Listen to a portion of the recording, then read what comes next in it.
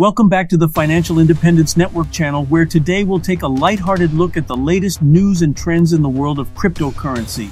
Today's story comes from the land of Terra Luna Classic token, where a project called Cremation Coin has been on a mission to reduce the circulating supply of Luna Classic tokens. We've got some news that's sure to light a fire under your crypto trading pants. If you want to learn more about the crypto world, make sure you hit the subscribe button on the top right. On March 14th, Cremation Coin, a project committed to reducing the circulating supply of Luna Classic, revealed that they had burned over 106 million tokens in a single transaction. Whoa, that's a lot of burning. This is the highest ever burn for the project since December and brings the total number of tokens burned by Cremation Coin to nearly 200 million since the project committed to the tokens burn campaign. That's a lot of tokens going up in smoke. And it's not just Cremation Coin that's getting in on the burn party.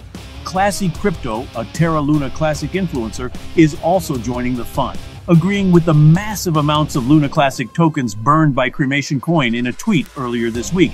They even purchased some cremation tokens to increase the burn amount, saying, "Just grabbed a bag, let's burn some Luna Classic."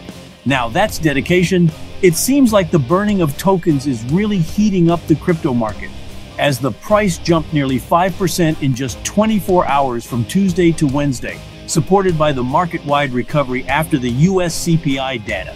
But hold your horses, the trading volume was flat on Wednesday, indicating a decrease in interest among traders due to recent crypto market troubles.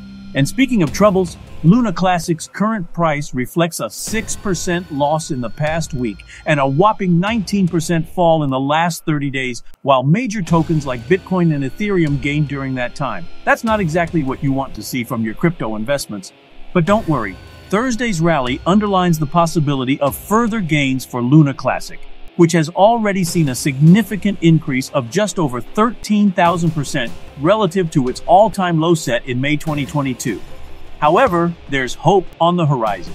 Plans are even in the works to repeg sister stablecoin USTC to the value of $1, which could lead to the burning of even larger quantities of tokens, causing the altcoin's price to skyrocket.